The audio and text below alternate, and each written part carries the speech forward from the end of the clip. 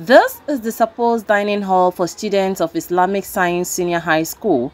From rotten ceilings, broken louver blades to dilapidated concrete floors, students here sometimes contend with animals for the hall owing to the lack of doors at the entrance. Some students have been speaking to Citi News. We are not feeling comfortable in the dining hall, and we are not feeling comfortable because our food is served on the floor. Our food is served on the floor. Look, the dining hall doesn't have any gates to cover when we finish. So the sheep, the goats, everything, they will come inside. They just defecate around. The droppings will be there if we come to eat, unless we sweep it before we can eat. If we don't sweep it, we can't. And when it is raining, we can't come to the dining hall because the dining hall will be filtered. There are no fans, the ceilings, and when it's even time for this thing, time for dining, students, sometimes when it's raining, students find it very difficult here because all their dresses will be wet. And so they sometimes find it very, very difficult. And we don't even have chairs. Chairs are not there, the fans are not there, no lighting. The lighting system is very poor. Sincerely speaking, we will appeal for furnitures and fans and support, a little support, because the food there is not enough. The food is not enough for the students. So sometimes we only come and we get some small quantity, but I just have to take it like that because we don't have any option. Yes. So we appeal to get more food to satisfy the students. Since the inception of the school some 25 years ago, it has not seen any facelift. The dormitory block, which was originally designed to accommodate 240 students, now houses over 1,000 students, while the population of the school keeps growing. With a current population of 3,000, female students alone make up nearly 2,000 of the population. Some of the girls told Citi News their dormitory lacks ventilation and is infested with bedbugs. There are many in this room, about 50 plus in this room, and this room is too small for us, and there is no even fan in the room. If the rain is falling, we have to stand till the rain stops before.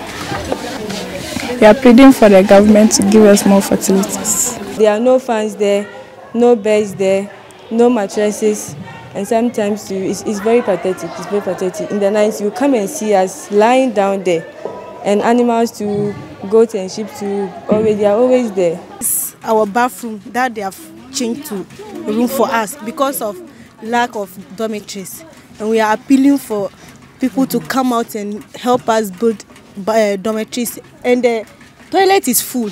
We can't go inside the toilet and defecate again. We are defecating outside here, and you know that our bathroom is small for us to occupy, so we always suffer when we are to bath.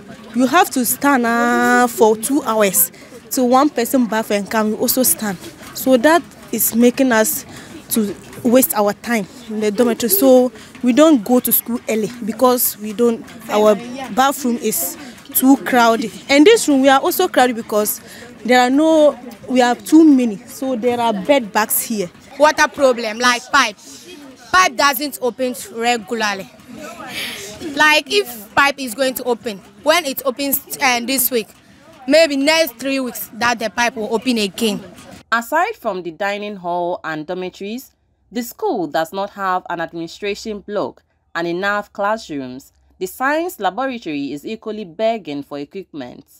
We have no equipment, or we have few equipments that we use in doing our lab tests and all sorts of things.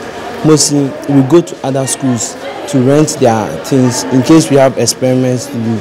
Meanwhile, a one-story classroom project initiated some years ago has stalled.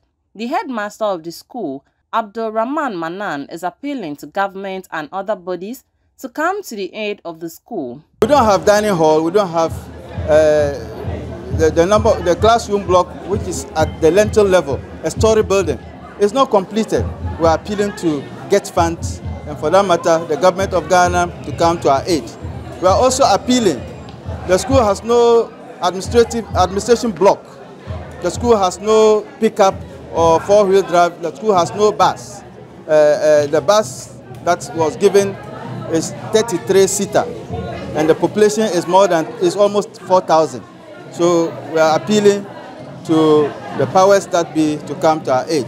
The Parents-Teacher Association and some old students are also calling on the government and the Muslim community to help. The dining hall is an eyesore for now. The PTA thought a problem was a problem that we could solve, but it's beyond PTA's solution. So we are asking government to intervene to assist the school.